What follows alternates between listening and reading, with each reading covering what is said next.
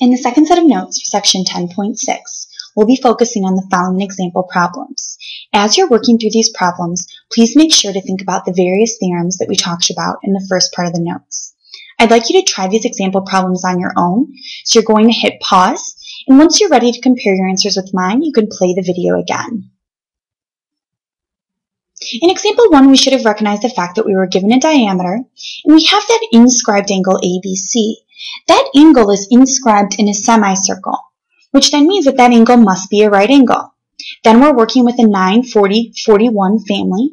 So that means that the length of our diameter is 41, but since we wanted to find our radius, we had to divide that by 2 to get that our radius is 20.5 millimeters. For number 2, we're given those points of contact. So right away, I'd be thinking about the tangent-tangent angle and its intercepted minor arc. So we have this arc here, XZ, which they tell us is 125 degrees. And we also know that angle P is 78 degrees. But remember, we have that tangent-tangent angle, the red one, and its minor arc that's intercepted. So that red angle and the yellow arc must add up to 180 degrees. So we get that that angle is 55 degrees, and then we should recognize that large triangle PQR. We know all three angles must add up to 180 degrees, leaving us with 47 degrees for angle R. For number 3, we're given that arc DB is 130 degrees, and right away I'd be thinking about the fact that we want to find the measure of arc AC. What can we do? Let's look backwards. So from there we can find our inscribed angle, which is 87 degrees. We know the angle is always half the measure of the arc, so we can multiply the angle by 2 to find that that blue arc AC is 174 degrees.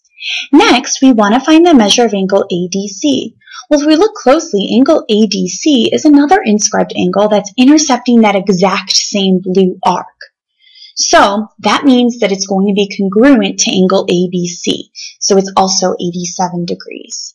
Lastly, we want to find angle DAB. Well, right away we should be thinking about the fact that that's an inscribed angle that's intercepting that yellow arc, which then means it's half the measure of it, so it's 65 degrees. And lastly, for number 4, we're given that the measure of arc PR is 10x plus 6.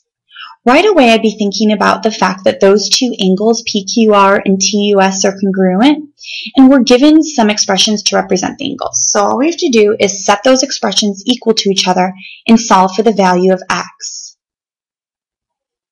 We get that x is 4, but we're going to substitute that back in for arc PR and find out that that has a measure of 46 degrees.